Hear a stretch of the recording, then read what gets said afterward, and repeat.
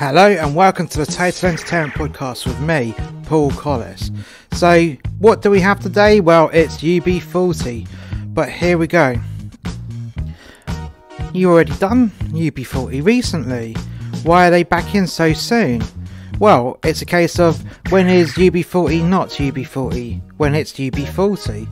And if you're a bit confused, then this is the situation.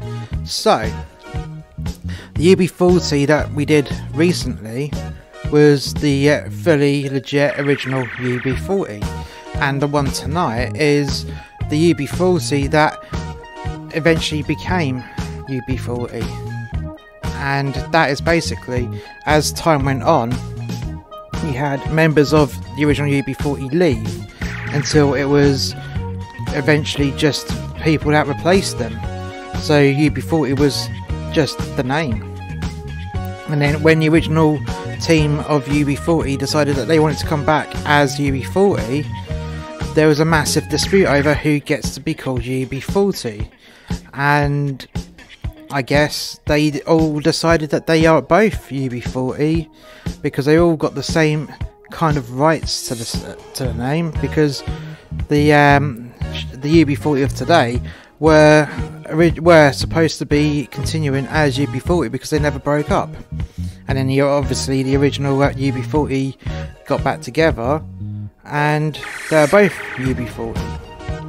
Can't take away the name from the people who wrote all the songs, so that is how it is, and they both get to perform as UB40, even though one is the original UB40 and one is the swap outs of UB40. So now we've cleared that up, I'm not going to go over the history of UB40 because you need to, if you want to hear that, you should go on to the original UB40 podcast, where it explains all of this as well, and you'll find a link to that in the description below. So today's show is a one-track show. One-track show? But it's UB40. Yes, it's the swap out UB40 or the other UB40, and they don't have much of the money because they don't actually own all the rights to the songs.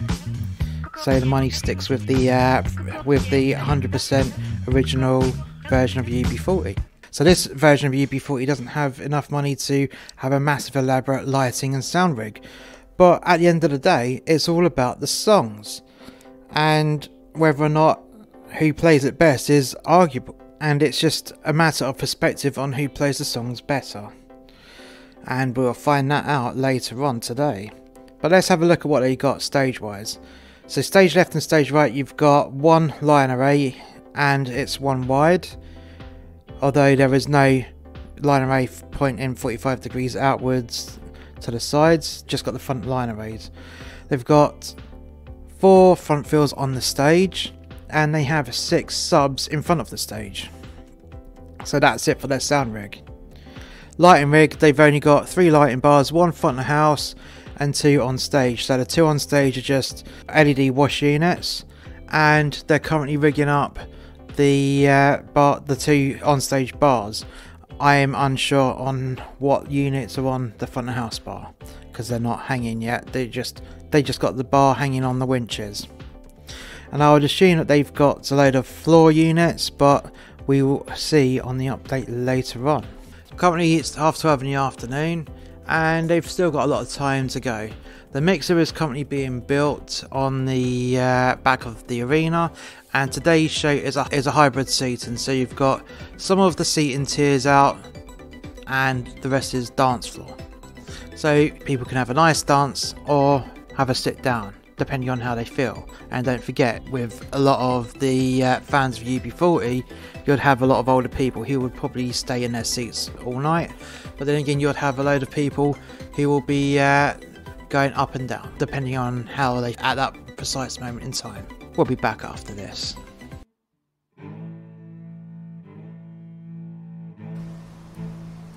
So not only does musterxmedia have a series of podcasts, but we also have a series of books. The first book is actually 2 books, it's volume 1 and volume 2, of a tribute to working at sea. The best fiction is based on truth. This is a compilation of short stories, rants and poems loosely based on the author's experience at working on a cruise ship. Some of these stories are based on actual events but highly exaggerated, whilst other stories are pure fiction. The title of the book, A Tribute To, is fitting with the tone of the book because, like a tribute act, it is a blatant, altered reality where you can enjoy it knowing it's not quite the truth. There are things with alcoholism which used to be highly prevalent within workers in the cruise industry, as well as stories with a sexual nature. So sit down, relax, and enjoy the ride of A Tribute to Working at Sea Volumes 1 and 2. All of these books are available on Amazon and are available in paperback and on Kindle, and the links for all these books are in the description below.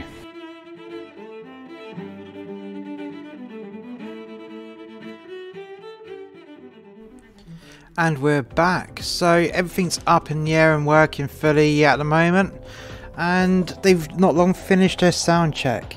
It's a pretty basic setup on stage. You have the drums centre stage, you have the percussion stage right of the drum kit, stage left you have the rest of the instruments, and I guess they're going to come forward down stage.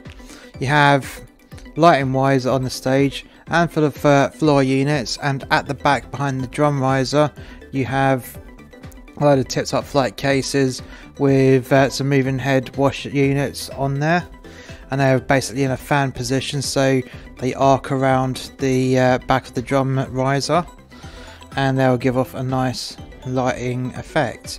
All the LED wash units are PI unit, so they can be pixel mapped to give even more effects. And you have a handful of moving light LED profile units to give some nice shapes to the mix. Other than that, the lighting is remaining pretty basic, but it's not what you got but how you use it kind of situation. We'll be back after this. A Tribute to Men That Hate Their Jobs is a brutal but witty portrayal of working a job you hate. In this podcast there are themes explored in which happy workers simply wouldn't understand unless they listened to these cautionary tales from a man that lost his ideal job because of the global pandemic. Be warned that this podcast contains strong, offensive language that some listeners may not want to hear. In addition, this podcast is definitely not recommended for younger audiences. The links for this is in the description below.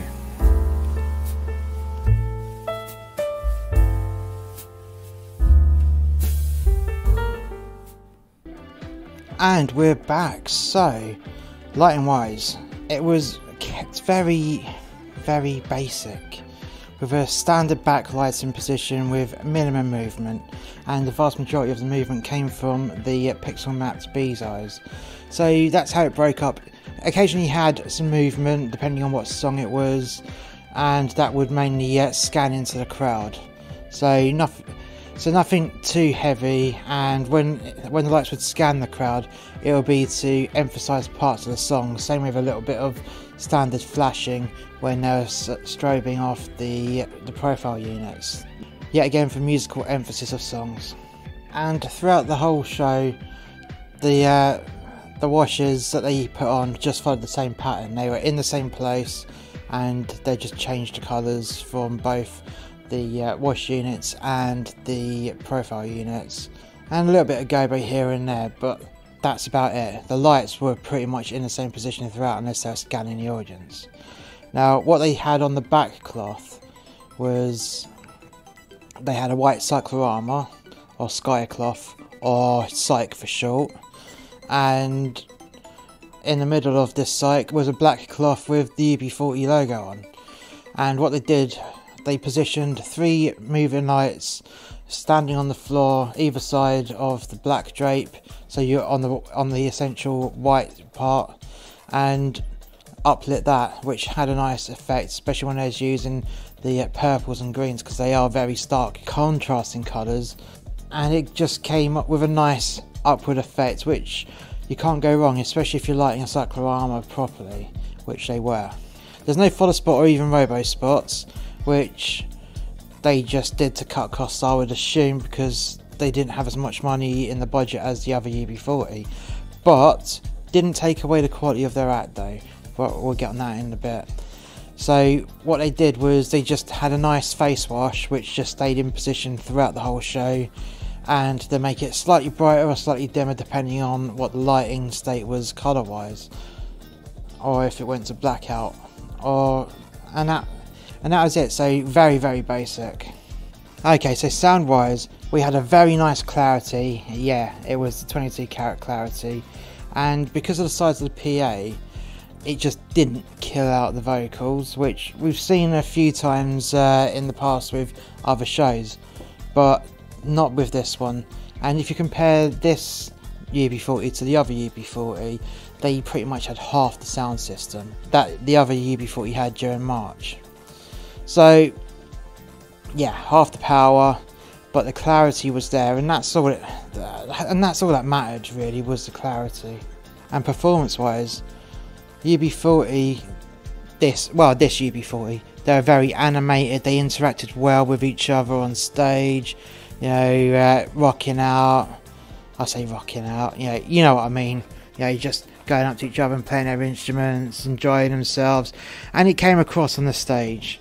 And this UB40 were every bit as good as the other UB40, just one version has more money than the other, and that's the shame really, because at the end of the day, this UB40 was the one that finished when they were still very mainstream and popular, but because other members of the band who left over time decided to reform, and that's how you have the split by getting two different UB40s, and the originals come back to claim the crown, which is a shame. Both offshoots of the band were just as good as each other, and they both rightly deserve a place on that stage, and they both rightly deserve the use of the name. But what would be great in the future is if they bury the hatchet and reunify the whole band, so get them all together again, which is doable. It's all down to the willingness to do this, and you know, swap people in and out depending on the stage of the tour and whatnot, give each other a break and work together maybe. But who knows, maybe it'll happen one day, maybe it won't. But geez, this UB40, as I said, were just as good as the other UB40, because they had the crowd singing, they had the crowd dancing, they had everyone enjoying themselves, and that is what it's all about at the end of the day. The band enjoying themselves and the audience enjoying themselves. Thank you for listening to today's podcast. If you've enjoyed today's podcast, please hit like, subscribe and share. And if you haven't already done so, why not check out more content from musterxmedia on our website, which is www.musterxmedia.info, and we'll catch you next time. Bye for now.